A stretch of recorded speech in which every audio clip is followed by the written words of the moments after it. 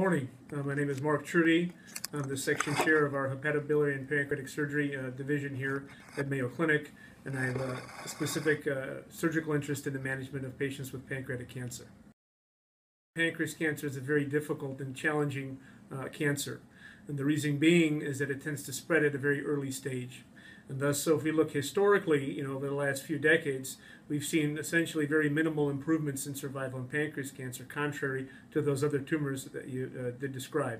However, over the last few years, particularly the last 5 years, we've had significant advances for this tumor, and for a number of reasons. First and foremost, improved chemotherapies, which are markedly more responsive, and therefore patients' tumors are responding and shrinking to these chemotherapies. We've had improvements in radiation therapies, and most significantly, at least what I'm interested in, is really sort of pushing the envelope in terms of what we can offer patients from a surgical perspective. Those patients that were previously considered unresectable are now candidates for a potentially curative operation.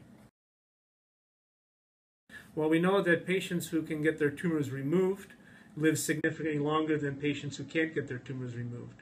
In addition, it's the only modality that can potentially provide long-term survival and cure for these patients. Traditionally, the only patients that derive benefit from an operation to remove their tumor are patients whose cancers has not spread beyond the pancreas to other sites, what we call metastasis.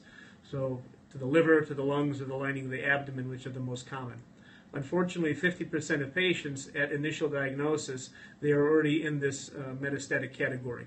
So at a minimum, the other 50% of patients are at least at the minimum potential candidates for an operation. However, of those 50%, only about 15% have historically been considered for an operation in that their tumors were localized to the pancreas and not spread outside involving critical structures. About a third of patients in general have no evidence of spread of the cancer, but their tumor has grown outside of the pancreas to involve critical blood vessels. They have traditionally not been considered for resection because of technical inability to remove the cancer without leaving cancer cells behind. And actually, these are the proportion of patients that we've been focusing on over the last several years here at Mayo Clinic. The first and foremost is everyone who's seen, they get a full staging examination, history and physical examination. Many of these patients present with significant pain, weight loss, and debilitation. So the first thing, we have to have a good understanding of what is their actual stage of disease. Then we work to optimize any medical conditions they have, improve their nutrition, improve their physical status. And then the first line of therapy for these more complex advanced tumors is chemotherapy. Yeah, so after they complete their chemotherapy, then they move on to the next component, which would be radiation therapy. And what radiation does is it applies radiation to not just the main tumor, but the surrounding structures. And that allows a subsequent operation to have the most maximal benefit.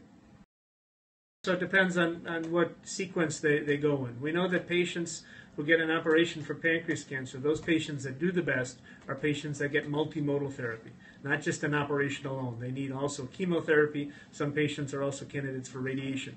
And it depends on the sequence. Traditionally, patients who are operable would have an operation followed by subsequent chemotherapy and potentially radiation. We're seeing a significant reversal of that sequence where patients are getting their chemo and radiation prior to their operation.